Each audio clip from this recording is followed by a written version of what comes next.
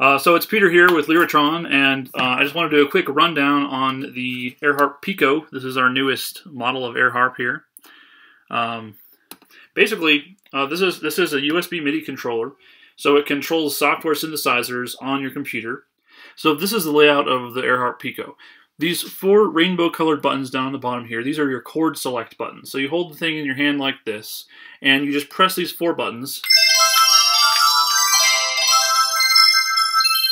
And those select what chord you want to play, and then you just throw them in the air.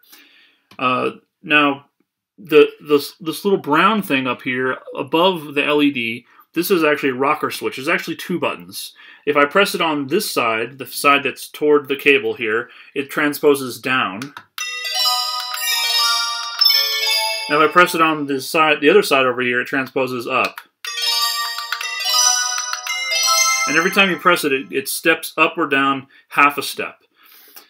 So the ultrasound comes out of this little black thing, and where the ultrasound is aiming, since you can't see it or hear it, is basically indicated by where the light is shining. So if the light's shining on you, chances are the ultrasound is also.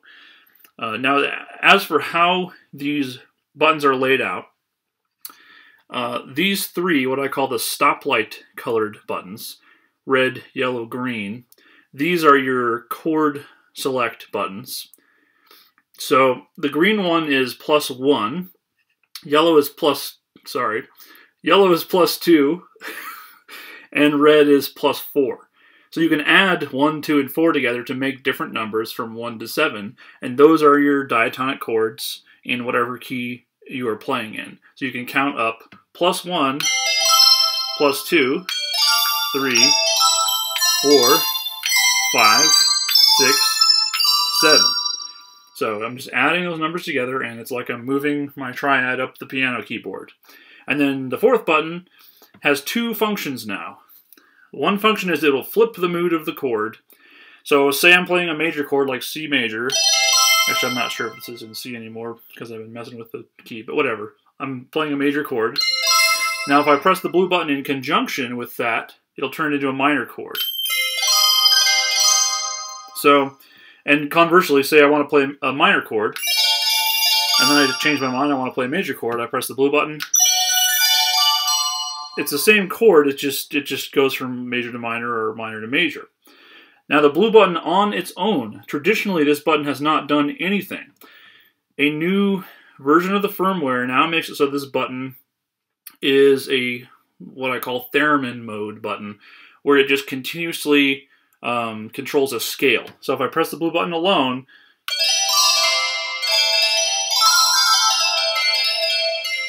you're just playing up and down the scale. Like if you took your finger and just moved it up and down the piano keyboard is what you're doing with just the blue button. And the idea is maybe you could play solos that way, or if you really want to try to pick out a melody or something, you could do that. So that's the basic layout of the AirHarp. It takes mini USB, which is this little plug right here, and then the other end goes into whatever USB device that you have. Software synthesizer. Right now I'm using a MacBook Air running Apple Logic, but you can also use it with an iPhone 6 if you have the Lightning to USB camera connection adapter. So there's all kinds of options. We'll be shortly testing them with Android as well as Windows Phone to determine whether it's a viable option for controlling software synthesizers on those platforms. I suspect that it is, but I don't want to come out and say that until we've tested it. So hopefully it will be. Peter here for Lyratron. I hope you enjoy the AirHarp Pico. And more resources about this model and other models of AirHarp are available at airharp.com.